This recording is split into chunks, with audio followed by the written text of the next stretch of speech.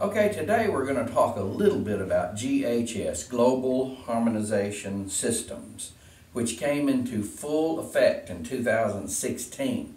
There's some new changes with our safety data sheets. They're updated, they're different, there's 16 sections now.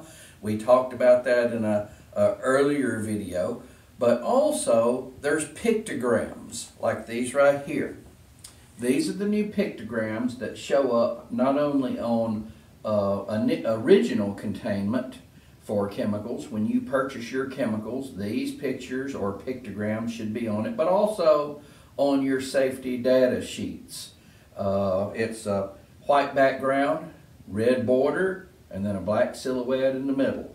They're very easy to understand for the common worker out in your plant.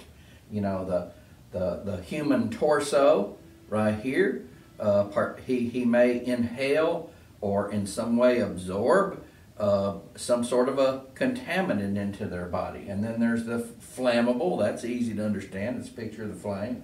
Possible eye irritation, possible explosive chemical, and an oxidizer, you know, that supports combustion, and toxicity or poisonous.